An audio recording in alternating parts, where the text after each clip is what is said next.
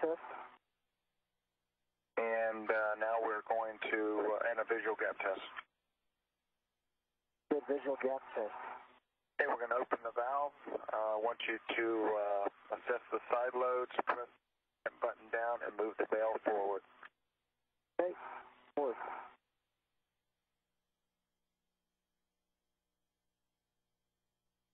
Okay, that's complete.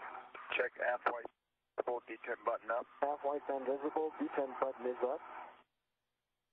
Verify detent button can be depressed. Can be depressed. And if you'll rotate the locking collar to the lock position. Okay, it's unlocked. Okay, that's good news. We've got that one done. If you'll replace the thermal booty and close the TA clamps as required. It works. And Houston copies, well done.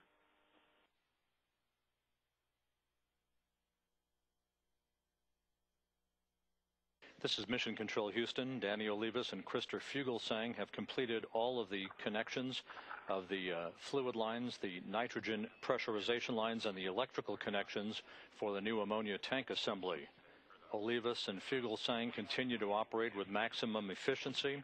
Next up will be the ungrapple of the old ammonia tank assembly from its grapple point at the end of the Canadarm2 for a handoff by Olivas over to Fuglesang to begin to maneuver the spent tank back down toward Discovery's cargo bay to be bolted in place on the cargo pallet at the rear of the payload bay.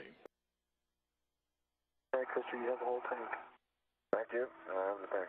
Thank you. Good job.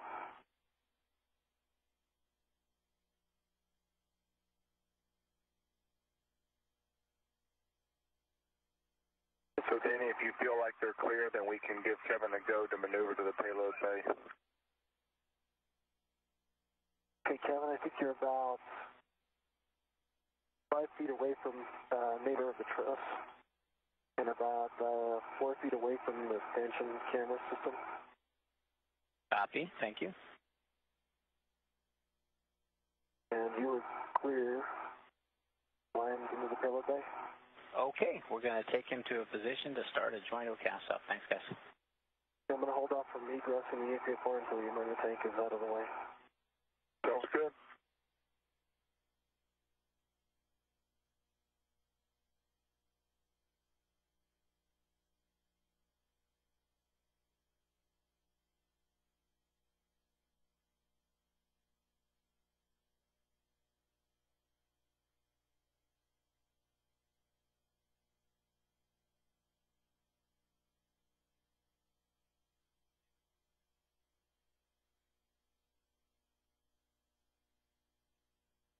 Hey, Pat, I'm happy with my clearance. I'm going to run egress the APFR.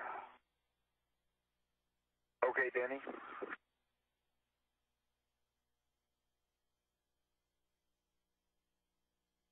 And once you're out and get your waist tether, then we're going to head back over and close the shroud. Copy.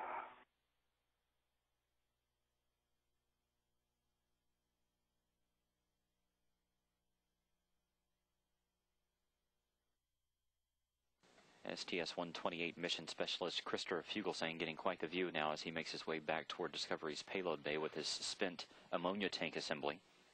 Denny Olivas, meanwhile, moving hand over hand down the station's structure back toward the payload bay. Discovery and the International Space Station now passing 222 miles above the South Pacific Ocean.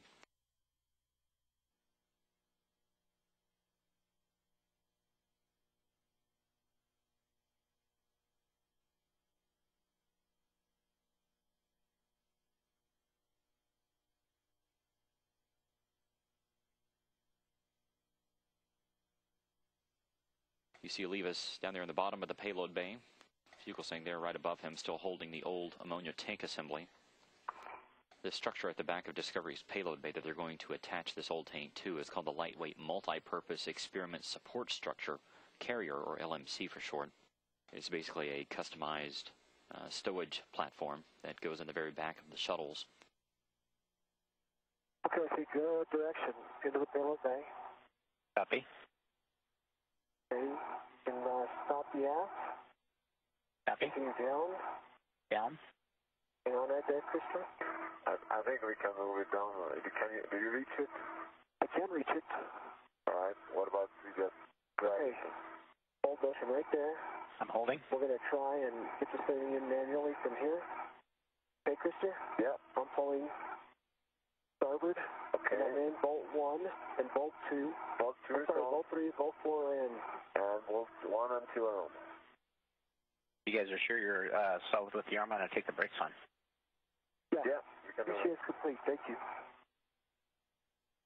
Brakes are on.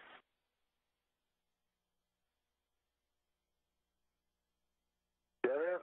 Thanks for a long ride, nice ride, smooth flying. I'm glad to be. It's over right now. And Krister, once you're out, if you can GCA the arm to the cleanup position for your tether swap. All right, I'll do that.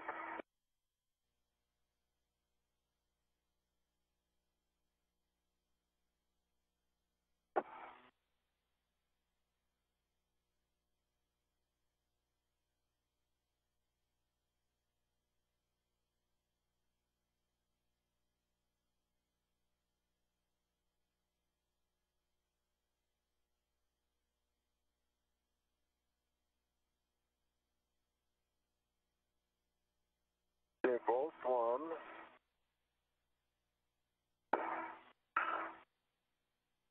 19 turns and 2.5 on towards.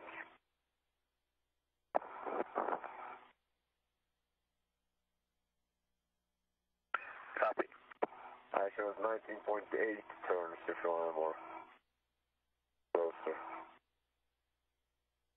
And Pat Danny, I'm at 307. Copy, Danny. Okay, here comes bolt number 2.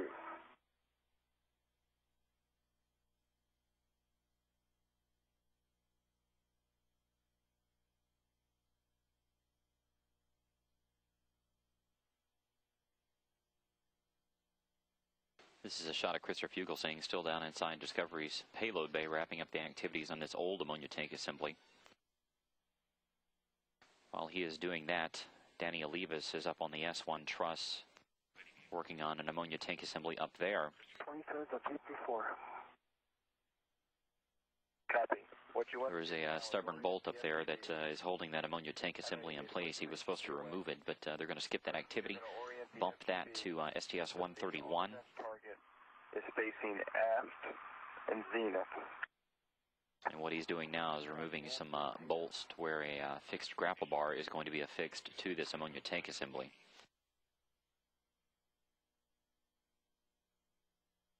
This fixed grapple bar, as you can see toward the top right part of your screen, will allow the robotic arm to reach out and grab onto the ammonia tank assembly, just like what was done during this mission with both the old tank and the new tank. And Station Discovery on the big loop with some happy news. The new ATA has been checked out, is fully integrated, and is doing well. Our Strut Connect team has looked at that bolt number 3 on the old ATA, and it's perfectly good for landing, so that's all good. And we're about 50 minutes ahead of the timeline. Great job, everybody. Thanks. Good job, shooting. Thanks. Good job, guys.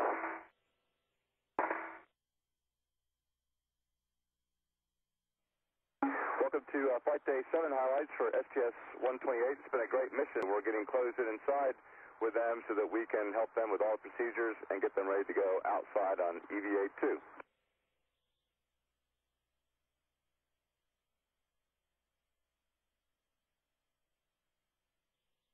We had another big day in the MPLM today. There's CJ coming out with a piece of equipment that's going to be stowed somewhere on station. We're really filling it up. It's hard to believe there'll be room for the HTV in just a little while. There comes Frank DeVin. And as good as our training is and at the bench reviews we go to and we think we're going to remember everything that we see, we get up here and it is so nice when we see some of the notes that Marcia and her transfer team left for us. There I am. Here's an example, one of her notes, where she reminds us to take this microscope and put it in a bubble bag that's also in there. And we follow everything that she tells us to do. There is the microscope and the bag that it goes in.